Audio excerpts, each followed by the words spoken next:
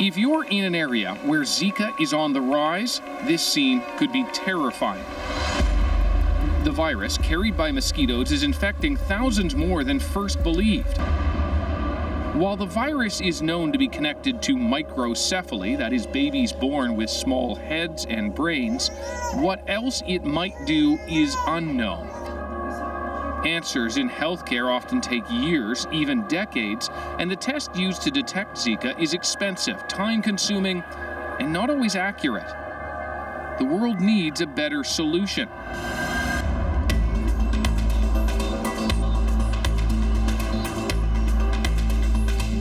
The search for a quick, cheap, efficient, and reliable test has actually brought us here to Harvard University and its Wyss Institute. I'm going to take a quick look inside this lab. In Zika, these Harvard researchers see danger, but also a solution. We're going to drop what we were working on and see what we can do in a matter of a few weeks. In particular, see if we could come up with a rapid, inexpensive diagnostic for Zika. It was that important. It was that important. We realized that there was a world crisis, a growing crisis, and that we had a possible solution. That solution is paper.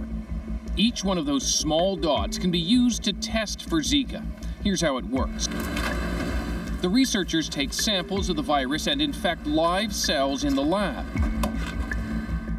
They then remove a section of that infected cell, add it to the paper, and freeze dry it.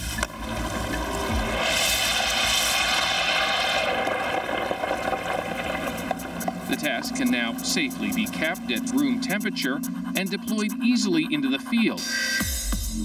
When it's rehydrated, the cell awakens.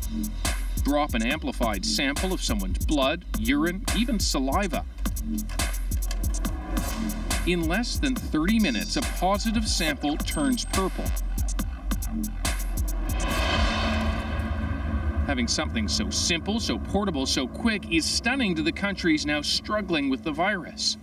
When you talk to groups in Ecuador or Brazil and you explain what you've got, what's the response?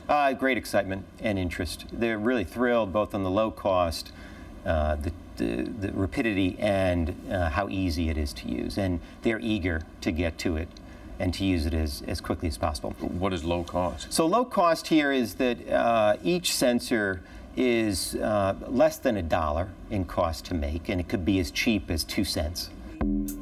It's also much more accurate. Traditional testing relies on examining antibodies of the virus, which can be a problem. The Zika and dengue viruses are nearly identical.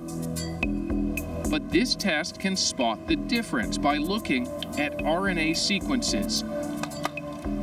It can even identify which strain it is. We could now, with this, identify the difference between the Asia, the African, and the American strains.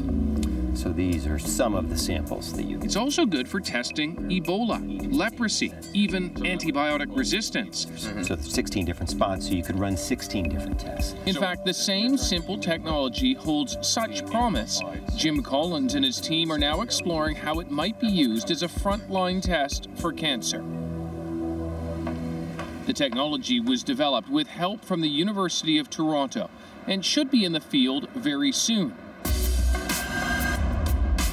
Once the Zika test is available, if you're the pregnant woman in Brazil anxiously wondering if you're infected, well, results will come in under an hour. David Common, CBC News, Boston.